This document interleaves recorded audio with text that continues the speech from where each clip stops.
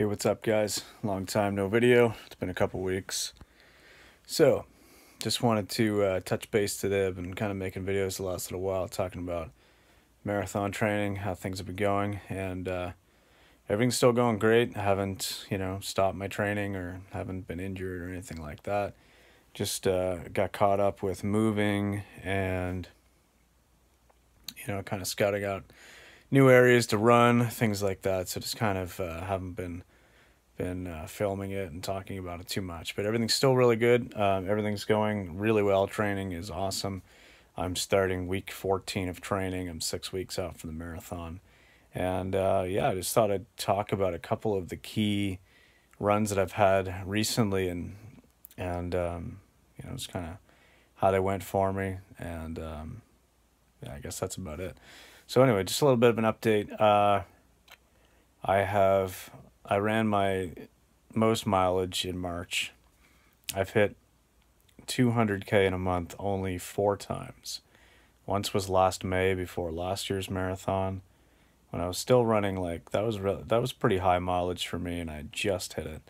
And then each month this year, so I'm on like a 93-day run streak so far as of today. And January just broke 200. February was something like 230 or 240, and then 291 kilometers in March, which I think that's about 180 miles, I believe. Maybe it's 160. No, 180, I think. Anyway, so yeah, pretty high mileage, somewhere around 70K a week or 45-ish miles per week. Doing well, feeling really good. And been doing some good speed work, some good hills. But the last couple of really good runs that I had were, I think it was just on Good Friday. I went out and ran some 2-kilometer repeats, so 3 times 2K. So a little warm up and then down the trail. And I was really aiming for just in my kind of tempo interval pace, which for me is just below 5 minutes a kilometer, 4:50 to 5, and so that's around 8-minute mile. And I was nailing those 2K splits right around 4:40, 4:45. So I was actually getting into my threshold zone, which was nice and felt really good. But I learned a pretty good lesson that day. So it was kind of cold, a little bit cool anyway. And it was like rainy. I did have like a windbreaker on over my shirt, and I felt pretty good. Like I wasn't, cold while I was running really, even though I wore shorts. Like I felt fine, but because it was cool out and because of the rain, I actually ended up having like some pretty badly chafed nipples. So if anybody has never dealt with that, boy, that is not fun. So what do you do, So anyway, if it's going to be wet and cold and there's a chance of, any issues there, I need to remember to use my Body Glide in that region and or use Band-Aids because, man, that was not fun. A couple days of some unpleasant pain, let's put it that way. So lesson learned, and key tip for you, lube up those nipples. So a couple days later, like I said, I'm 6 weeks out from the marathon, so a couple of days later on Easter Sunday, I wanted to challenge myself. I really wanted to go out and do like a long goal pace run. I've been throwing my marathon goal pace in my long runs in intervals or in middle section of a run, or maybe progressing to it for the last 10K or so. Excuse me. Or I've been going out and doing marathon pace specific runs just throughout the week, 5 miles of marathon pace or something like that.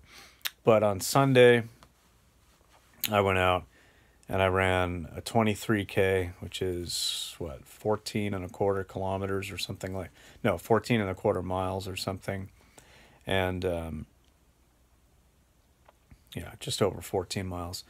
And I ran the whole thing at marathon pace, which for me, since I'm aiming to break 4 hours, just my second marathon, I need to run a 5:41 kilometer overall. So I've opted to do a 10-minute to 1-minute run walk, and it's been working really well for me because if I do a 10 to 1 run walk, I need to actually be running at about 5:26 per kilometer, and then just walk my minute briskly. But it's been giving me an opportunity to, like, take my gels, drink, do whatever, take a Rolade if I need one, blow my nose, do those things. Also kind of like rest the legs and recover. And it's been working really well. So I went out on Sunday, did that for the whole 23K. Obviously, my first couple kilometers were a little bit slower. My last couple were a little bit faster to make up for it, which is exactly how I hope to run the race. But yeah, hit my pace dead on to the second. So I was pretty pumped about that. 23K at 5:41. So I mean, I came in at somewhere around 2:10 or something like that, because 21.1 would be right on 2 hours, because that's half the marathon distance. So yeah, about 2:10. Felt really good. Been using Cliff Shot gels, and even though I recently made a video about some of their products, like some of their bars, some of their protein bars and stuff containing whey, which I only found out about recently, but I guess they introduced a whey lineup last year. I did already have some of these Cliff Shot gels ordered before I found that out. I ordered some in with caffeine from the US using the double espresso, 100 milligrams of caffeine, and then I used the Raz, which have no caffeine, just as like the filler ones in between.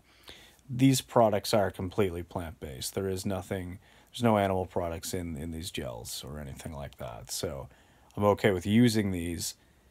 Obviously, I'm going to try to switch to a company that uses absolutely zero animal products in any of their products at all. But in the meantime, I already have these items. They don't contain any animal ingredients. I think it would be stupid to throw them out. So, but yeah, I really need to find out what companies sell like energy gels for racing, and which of those companies are entirely like a vegan company that don't sell any products at all. Obviously, I'm not going to eat any Cliff products that have like the whey protein or anything like that. But it's kind of one of those things. Like if you shop in a non-vegan grocery store, even if you buy entirely plant-based items, you're still supporting a place that sells animal products. And so most of us don't have entirely vegan grocery stores. Most of us don't have access to, or some of us, I guess, maybe don't have access. Maybe they didn't have the knowledge at the time to order from a company that has only vegan products. So lesson learned. I know now. I really want to phase away from the Cliff. Obviously, since they made that decision, I just need to find a vegan alternative. So if anybody knows one, please let me know. I know there's other companies out there like Goo, that's some gels. There's I don't know, there's a few different ones. I don't know. I have no idea. I haven't researched their products. I'm going to research them obviously after this video instead of just waiting for people to comment. But please do comment below if you do have an idea and you know right away what's up. So yeah, those were two key runs anyway. That was a really long side tangent, so apologize for that. But two really key runs anyway. I'm 6 weeks out from the marathon, feeling really good. And, feeling strong. 93-day run streak, haven't taken a day off. A couple days I've just gone out and run like, 1 or 2 miles. But, no, feeling good. So I'm going to probably start, making this a part of the process again, making videos for you guys a lot more. Hopefully get the selfie stick out, have a couple more run chats when I'm out just on some easy runs. But, really just scouting the last couple weeks and getting comfortable with the trail here, getting comfortable with some different routes and kind of just getting a feel for things and really getting used to having more trail traffic as well. Definitely more ATVs, more people out with dogs and stuff. And okay, quick thing before I go, because this was hilarious. When I started my run on Sunday, I was only, I don't know, like 5 minutes in, so probably not even the first kilometer in to my run, and I see these two massive dogs running towards me from a couple hundred meters up the trail. I'm like, oh shit, this is how I die, right? Because they were big dogs. So I'm just waiting, so I just stop. Just, that's the best thing, in my opinion, to do is just stop, look non-threatening. Don't run towards the dogs running towards you. And, it just stopped, and then I did see a woman coming, and, she called them and stuff, and I just kind of put my hands down, let them, like, greet me, and, talk softly to them. And that was fine, so, I didn't die, obviously. And so the woman comes up, and she's like, oh, sorry about that, very apologetic. I'm just talking to her for a couple of minutes, and, like, oh, yeah, no, it's no problem. And then we turn around, and it just cracked up laughing. This massive dog that was, like, seriously my body mass, comes with this, like, 7-foot long tree in its mouth.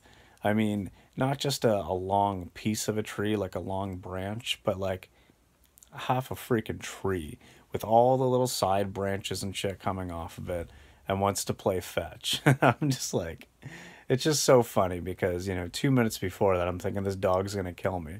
And then it wants me to play fetch with this tree that I probably couldn't even throw more than like 10 feet, if that. So it was just funny. But I guess that's about it, guys. Hope everyone's doing well.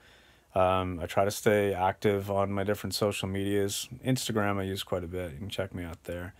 Not as active on Twitter. I don't really do a whole lot on Facebook anymore other than just to share vegan shit, like memes and stuff. And like vegan posts. I don't do a whole lot on there. I'm actually very seriously considering deleting my personal Facebook just because I don't care anymore. But yeah, you can check me out on Strava as well if you want. So links to all my social media stuff will be down below.